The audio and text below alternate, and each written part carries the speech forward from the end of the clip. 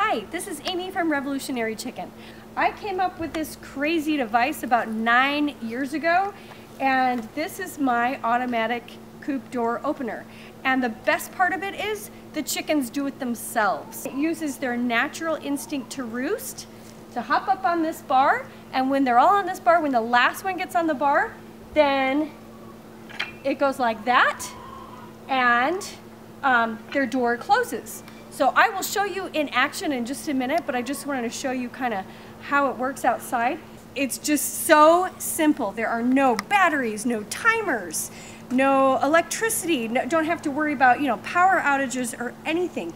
And they close their door when they want it closed. They open their door when they want to go out. It's so simple. Now, drawback, this is only, as you can see, this is not for, a huge flock of chickens. This is made for 3 to 6 chickens. So if you have more chickens, you can tweak it, tweak my plans and make it for your size flock. But this fits kind of a smallish coop. My coop is about 3.5 deep, 4 feet wide, and I have 6 chickens. So it works for me. I hope it can work for you too. The plans are on my website, revolutionarychicken.com. Okay, so here is my coop. It's not that big, but it's about the right size for about 6 chickens. And I'm going to show you how it goes with the automatic door inside of it. So as you can see, the shavings cover most of the base. So the only thing really sticking up that it gets in their way is this center column. The base is only about 3/4 high, so it's not really an issue that it takes up most of the space of their coop. They didn't even really notice. Once we open that door, they're going to come in here because they're very curious as to what is going on right now. They're like, let me in! Anyway, but this is what happens.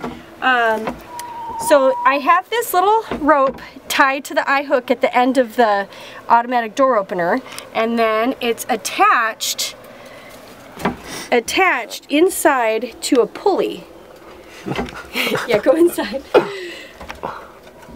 Okay, and then from the pulley it goes to this little cup hook. And so I only have one pulley, and then it's attached to the top of the door. So basically, once this goes down, it goes up to the pulley, over to the eye hook, and down to the door. And notice the door is just free floating. See this? It's not attached, which makes it so there's not a lot of friction, so it opens and shuts easily. And you might say, well, then, like an animal could get in, but they can't because there's no handhold for them to get in. They push in and it doesn't do anything.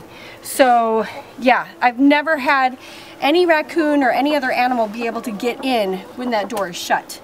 Okay, so this goes down, that goes up, and here they come. They're very curious. So I'm going to put the rest of the weights on here, and I'll also show you a short video of them actually how they use it every night. So, and this is, I tell you what, I don't have to worry about my chickens at night. They shut their own door behind them. Isn't that nice?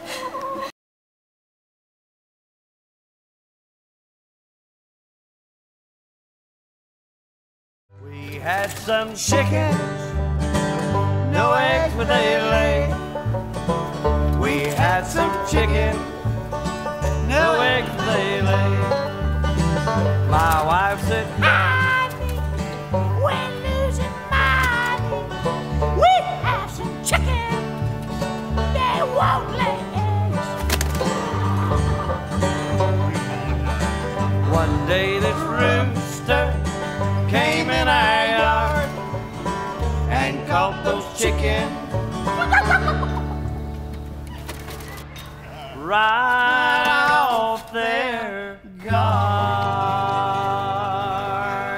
They're laying eggs now, just like they used to, ever since that rooster, he came in our yard.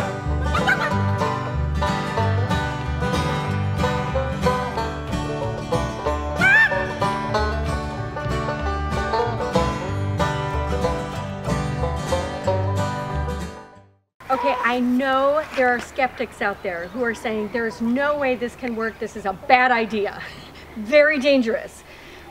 However, I have used this for 9 years and it works for me. So, you know, yes, as the chickens are growing, you have to keep a really close eye on it because that will change the balance. But chickens, you know, once they are about, I don't know, 6 months old, like they just stay about the same weight. They don't do yo-yo dieting. They're not going to suddenly lose weight. Now, if you lose a chicken during the day, like I say if a dog killed a chicken, then yes, you do have to recalibrate at that point. Also, your chickens just naturally roost at night. That's what they do because that's their instinct. Once in a while, you may get a stubborn chicken who refuses to roost. And I've had that myself. And so what I do when I get a chicken that just doesn't want to roost, instead of just saying, okay, I can't use this anymore, I wait it to the second to last chicken, or say 5th chicken out of 6 chickens. And that way it will close as the 5th chicken goes up on the roost. But by that time, the other chicken has always been inside.